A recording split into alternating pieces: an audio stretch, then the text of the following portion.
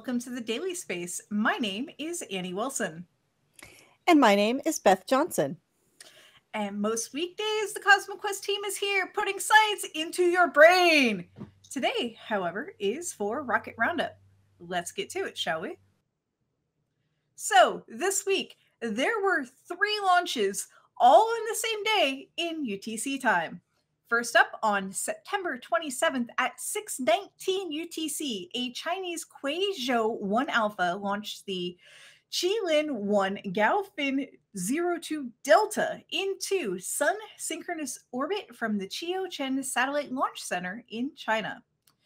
Qilin-1 Gaofin 02 Delta is a commercial high-resolution optical imaging satellite capable of 75 centimeter ground resolution in panchromatic or black and white mode with a swath width, that's the remote sensing term for the width of an image, larger than 40 kilometers.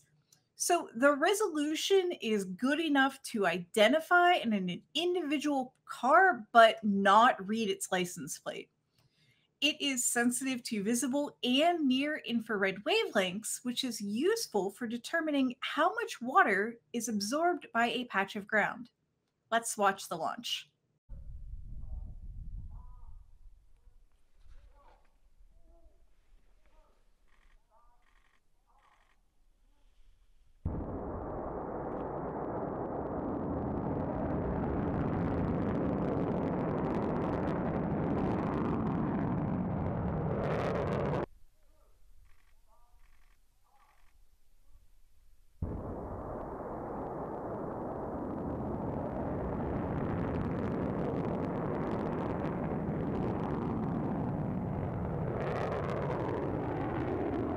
So the rocket, the Kuaizhou-1 Alpha, is a 4-stage launch vehicle developed from the 2-stage solid DF, that's Delta Foxtrot 21 road mobile medium range ballistic missile, first deployed in 1991, with one additional solid stage and liquid propellant 4th stage to turn it into a space vehicle capable of putting 400 kilograms, that's 200 2-liter soda bottles, into orbit. Like the ballistic missile it is derived from, the rocket is launched from the back of a transporter truck that is parked and set up on a concrete pad. Qilin 102 Delta is the next satellite in the Qilin 102 series. Qilin 02 Charlie and 02 Echo were lost in launch failures of Kuaizhou-1 Alpha and Kuaizhou-11 rockets, respectively, last year. The next satellite in the series, Qilin-102 Foxtrot, will launch later this year, also on a Kuaizhou-1 Alpha. All right. Also on September 27th at 8:20 UTC, a Chinese Long March 3 Bravo launched from the Xicheng Satellite Launch Center.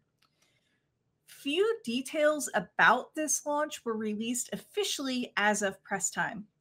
We do know that the rocket launched successfully and that the satellite made it to the correct orbit.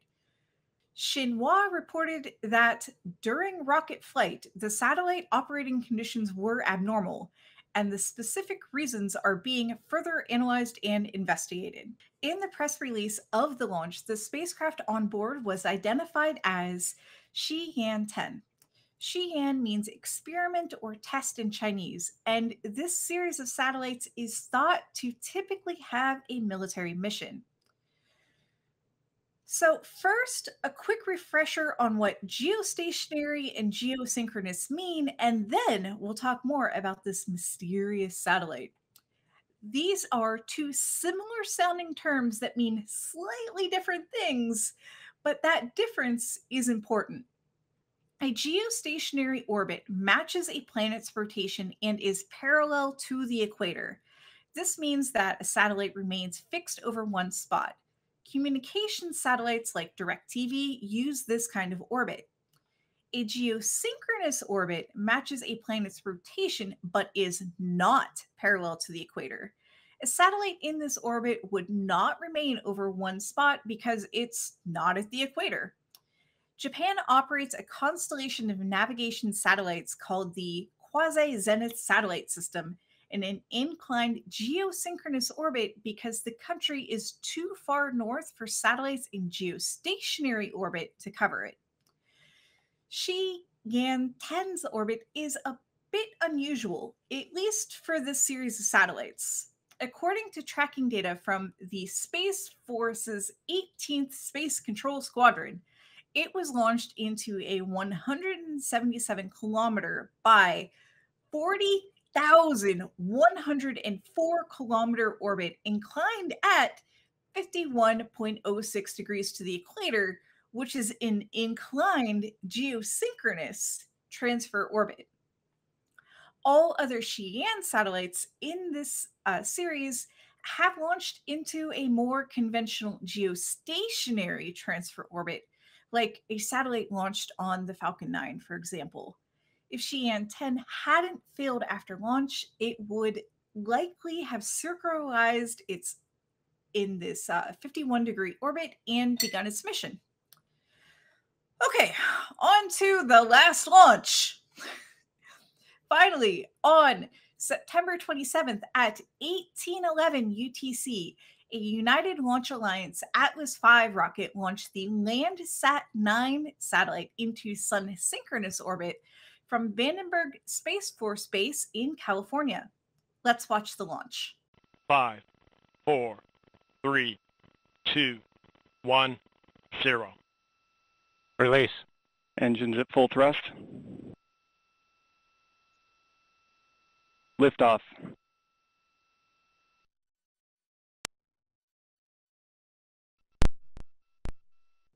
Landsat 9 is largely the same as its predecessor, Landsat 8. Its two instruments did get upgrades and new names: Operational Land Imager 2 and Thermal Infrared Sensor 2. The Thermal Infrared Sensor 2 had more changes than Operational Land Imager 2, which will improve reliability and solve issues with stray light. Landsat 9 launched into an orbit with a ground track 8 days out of phase of Landsat 8 to improve the temporal resolution of data, which is just a fancy way of saying that those looking at the data can see changes between the two sets of images faster. Also on board the Centaur upper stage with Landsat 9 were 4 CubeSats carried in a secondary payload adapter called the ESPA flight system, which was located below the main satellite. These include payloads for NASA, the Air Force Research Laboratory, and the Missile Defense Agency. The two NASA CubeSats are called Cute and Cupid.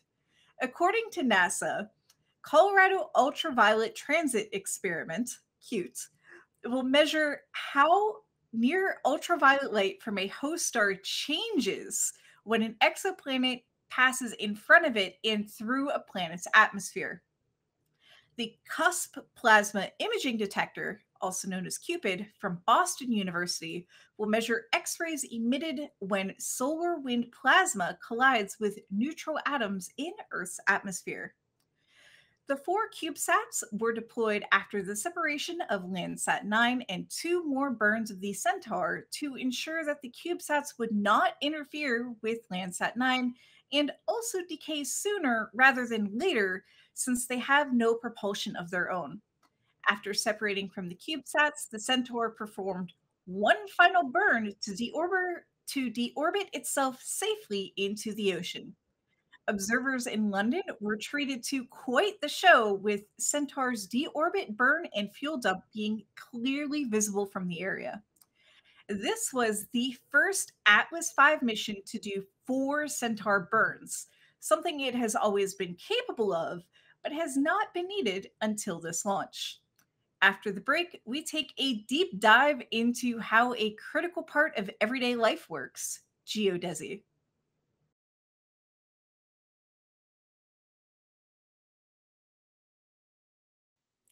Since it was a pretty calm week for rocket launches, the team decided to do a deep dive into a space topic, and Eric was motivated to write about geodesy. Geodesy is the study of the Earth's shape, orientation in space, gravitational field, and how all of those change over time. Measurements are made with several terrestrial and space-based methods to come up with a reference frame of the Earth's surface, from which different points on the surface can be assigned coordinates. Traditional methods, which have their roots based on techniques developed thousands of years ago, relied on using landmarks such as the peaks of mountains, big rocks, and artificial landmarks like cairns made out of stones and brass markers. Using fairly simple tools and techniques, it's possible to calculate distances between landmarks. If you were to combine those methods with celestial navigation techniques, you could figure out where something is. Around the world, landmarks have been replaced by brass survey markers of various types. If you keep your eyes open, you might be able to spot one when you're out and about. Modern techniques build on these traditional techniques and use more precise and accurate tools to very precisely measure the location of something in 3 dimensions. These methods include satellite laser ranging, very long baseline interferometry, and the Global Navigation Satellite System. Satellite laser ranging is pretty much what it sounds like. A laser on the ground is fired at a satellite. The laser then bounces off fancy mirrors called retroreflectors on the satellite and returns to the source, the thing that fired a beam of photons into space to begin with. The time from sending to receiving the laser pulse from the spacecraft is plugged into a complicated equation which determines where the satellite is in space. Laser ranging on a navigation satellite is especially important because that's one of the independent ways to determine precisely what orbit it is in, which affects the accuracy of the navigation signal. Special geodetic satellites are also launched occasionally. These are basically disco balls, solid metal balls covered in retroreflectors, designed specifically for laser ranging. Another technique, very long baseline interferometry, uses the time difference between observation of a radio signal across many radio telescopes on Earth from a quasar, an active black hole that shoots off jets bright in radio light. These antennas have a known position to a few millimeters, so it is very easy to mark the Earth's precise orientation in space from observations of a few quasars by several radio telescopes. The International Celestial Reference Frame is generated from this orientation. You are probably familiar with this next technique, Global Navigation Satellite System, shortened to GNSS. In the United States, we typically just call it GPS for Global Positioning System. GNSS uses the slight difference in timing between signals on 2 different frequencies sent by a navigation satellite to determine the position of the receiver. This method is less accurate because the navigation signal itself relies on laser calibration of the satellite's orbit. An important application of these coordinates is, of course, navigation on or just above Earth's surface.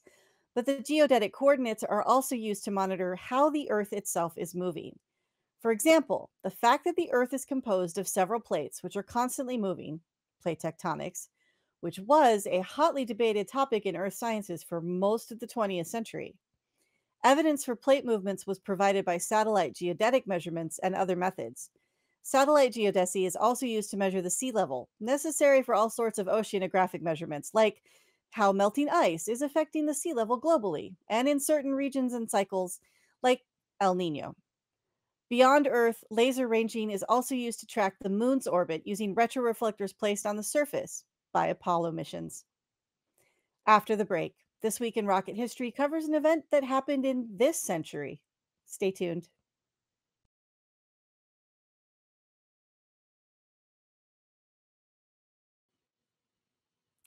This Week in Rocket History, the first competition flight of the SpaceShipOne suborbital spaceplane to win the Ansari X Prize. The Ansari X Prize began in the late 1990s with the goal of motivating private industry to pursue human spaceflight. To win the $10 million prize, teams had to fly 3 people to above 100 kilometers twice in 2 weeks. It was inspired by the Ordig Prize for crossing the Atlantic in the 1920s, which essentially began the commercial aviation industry. Many teams signed up to compete in the competition, including Armadillo Aerospace, which later did pioneering work on small propulsive landing reusable rockets. Interorbital Systems, who are still trying to build an orbital rocket to launch small satellites. Scaled Composites, maker of numerous experimental aircraft, including the Rocket Racer and the Rock, the world's largest plane by wingspan. Formerly called the Rutan Model 316, SpaceShipOne is a two-stage rocket using a jet-powered aircraft as the first stage, which carries the second stage rocket-powered space plane up to 50,000 feet where it is released. The space plane then fires its motor and climbs into space. To manage the forces of reentry, the space plane folds its wings into a high drag feathered position where it is passively stable. Once through reentry, the wings are lowered again and the space plane glides to a runway landing. Spaceship One did an extensive series of unpowered and powered test flights prior to attempting a spaceflight. Development started in 1999 and flight tests took place in 2003. The first powered flight of Spaceship One was December 17th, 2003. It was mostly successful, except for a landing gear failure, which caused some damage to the vehicle. The second powered flight was much smoother and reached an altitude of 30 kilometers with a flight time of 1 hour, 16 minutes, 27 seconds. The third flight reached 45 kilometers and was also well controlled. The fourth flight reached over 100 kilometers, the first non governmental spacecraft to do so. However, this flight did not count as a competition flight for the X Prize because no public notice was given 60 days prior, per requirements.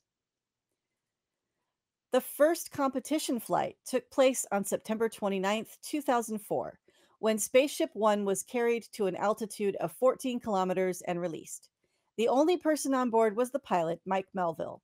In the cabin with him were 180 kilograms of ballast, representing 2 passengers and several personal items from the Scaled Composites team, including Burt Rutan's slide rule, a copy of Charles Lindbergh's book, and a teddy bear, the mascot of the Great North Air Ambulance Service.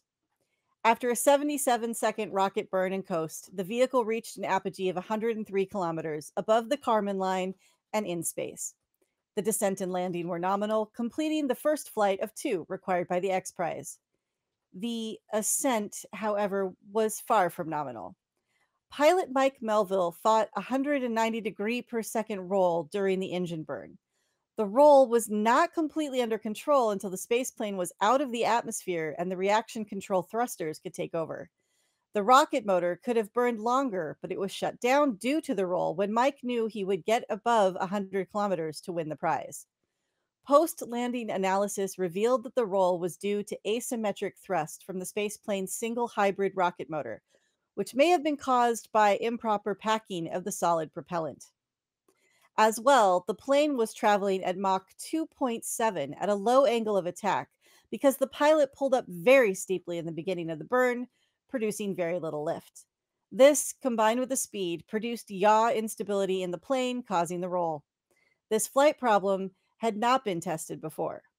The problem was fixed in the second competition flight by flying a flatter trajectory.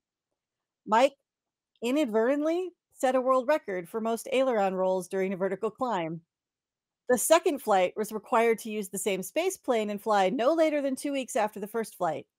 It did, giving Scaled Composites the $10 million prize. After the second competition flight, Spaceship One was immediately retired and now hangs in the atrium of the National Air and Space Museum in Washington, D.C. 17 years later, its successor, Spaceship Two, has yet to begin regular commercial flights. It is also incapable of reaching the 100-kilometer Kármán line, unlike Spaceship One, because it carries 6 passengers instead of 2 using the same performance motor. After the break, we'll be back with our weekly statistics and random space fact. Stay tuned.